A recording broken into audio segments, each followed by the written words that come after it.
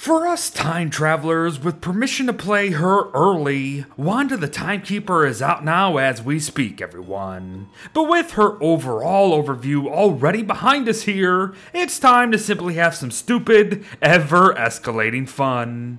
And who will be helping us with all that fun, you ask? Well, none other than our good friend Wanda, of course, the support class extraordinaire. Now, we have done but 2 of these videos ever, as it's not really easy finding survivors so well suited to one another that one practically negates every single downside of the other. But with Wanda here, Warley's gonna potentially save her life. Literally. You see, even with the damage numbers in the thumbnail being very likely what brought you here, we'll be starting with how Wanda can be made to age ever slower, even when she's taking ever higher damages. As we know, any health damage equates to a rise in years for Wanda, and even a basic spider with its 20 damage a munch will be aging her by 8 years each bite. But what if we could reduce some of that incoming damage beyond simple armors? What if Warley here could create a special spice that absorbs 33% of the damage we take for half a day?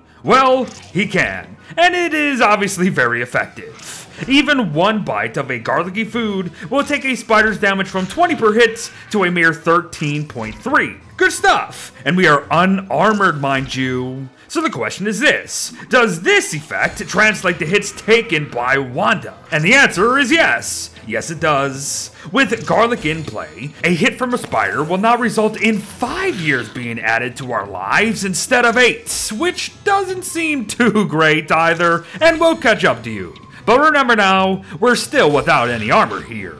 So toss on a basic 1 armor, and suddenly our years will be rising by barely 1.5 points each hit. Get even a little fancy with it, and heck, each hit will barely scratch a quarter of a year in age. Very nice. And besides, you shouldn't even be taking hits like this as Wanda anyways. I'm just here to show you that if you are one to kite poorly, then don't forget the armor. But if you're one to not kite at all, then look no further than an armor and garlic combo. As yes, even bosses like Berger will struggle to age Wanda quickly.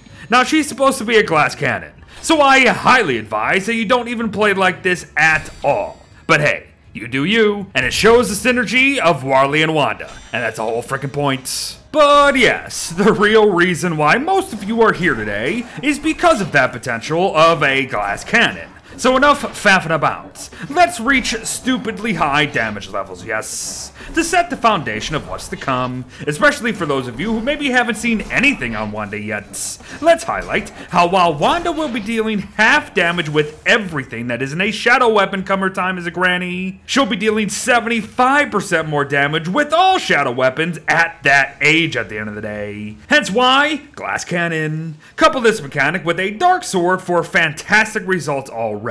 However, toss in her new alarming clock here, and her base damage will be sitting pretty solid at 142 damage a hit. Levels that could already be considered rather high, and we haven't even gotten to the good stuff yet. But with her foundation as a glass cannon laid, it is time to start escalating things to surprisingly practical, yet still totally nonsensical levels. And Warley here will be coming in handy once again via his chili flakes recipe, and its ability to raise the damage levels of anyone who eats a spiced food by 20% for half a day. Seriously, there are no ifs, ands, or buts about it. Eat a chili spice food as any character and enjoy a solid 20% damage increase instantly. Great stuff. But what does this mean for Wanda here, you ask? Specifically Granny Wanda, of course. Well, it means her base damage with a dark sword is now going to be 142 a slice, while her alarming clock raises that to 171 respectively.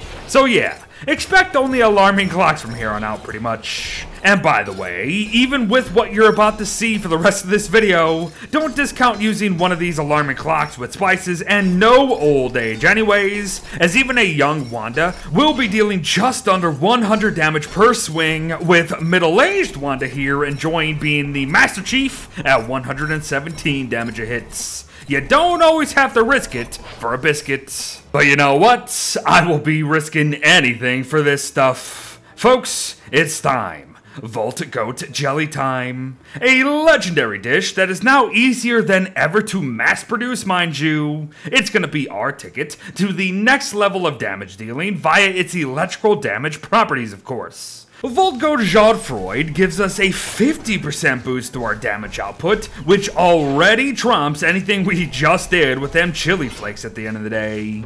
Use these properties against a wet world too, and suddenly you'll be benefiting from a 150% increase in damages instead, and then you'll really be starting to slay everything in seconds. So then, how does all this translate to our new friend? Well, with a jelly consumed and no wet enemies in sight, even a young Wanda will be starting this out at 122 damage a whippy. Work through the woes of the ripe age of 35 and over to enjoy 146 damage per hit on a non-wet foe, and finally, obtain Granny status for a casual 214 damage with every use of an alarming clock.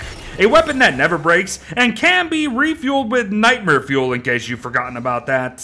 But hold your horses for 1 second, folks. That was with non-wet mobs. Tussle with wet mobs with the jelly in play, and young Wanda will deal a whopping 204 damage per swing.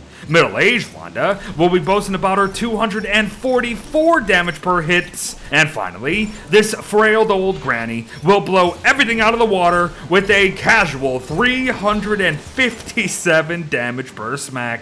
Insane. And we aren't even done yet. For you see, what if we could combine the two? What if the powers of both Chili Flakes and Volt Goat Jelly decided to work together to become the ultimate powerhouse food? Well, they can, and it's as insane as you would imagine. Even on non-wet enemies, a basic spear will be dealing 61.2 damage overall with this stuff in play. But use it all on a wet enemy, and that will skyrocket to 102 damage per hit. A basic spear, everyone. A basic spear dealing 102 damage. So yes, the final question is at hand. How is Wanda after munching on this spicy goat jelly? Well, ridiculous is probably the word I'd use in this case. A young Wanda with no wet enemy in sight will already be sitting at 146 damage a strike, as you can see. A middle-aged Wanda in a dry world will up things to 176 damage per hit there. And finally, Granny will enjoy dealing 257 damage to even non-wet enemies. Craziness. But to wrap up the day officially, here's the official craziness. Young Wanda will already be just shy of the previous damage levels against wet enemies, as she will be dealing 244 damage per hit. Middle-aged Wanda will be resting just under 300 damage per use of her alarming clock, as seen here. And finally, a spiced up Volt Goat chewing wet Granny will be bringing down the house with her 428 damage per swing. Please, allow me to say that once more in case you didn't hear me.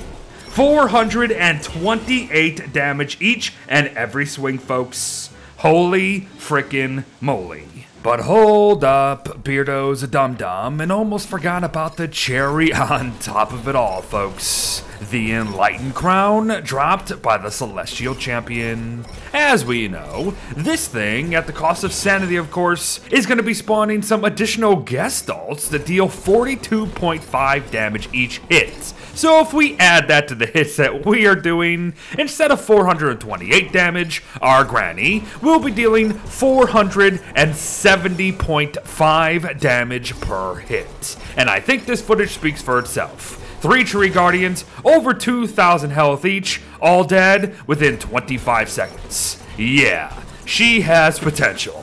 Folks, I'm not really sure what more to say following all of that, and I guess the only thing that's on my mind at this point is the fact that I'm excited to showcase 6 grannies against a wet misery toadstool someday. So keep your eyes open for that. Thanks for watching, everyone. Well wishes to all. Remember that this all is subject to change as she's still in early access, but I'll see ya in the next one. Bye-bye.